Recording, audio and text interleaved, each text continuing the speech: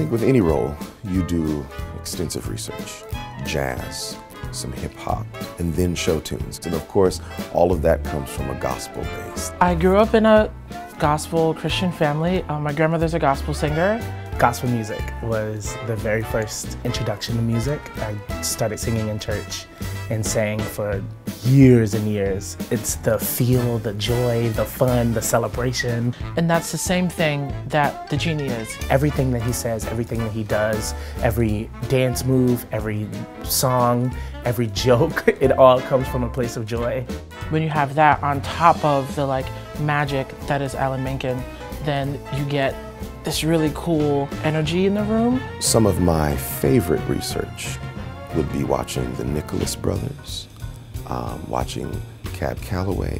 These guys were just electricity on stage. I don't think anybody can do what Robin Williams did. I also don't think anyone can do what Fats Waller and Cab Calloway did.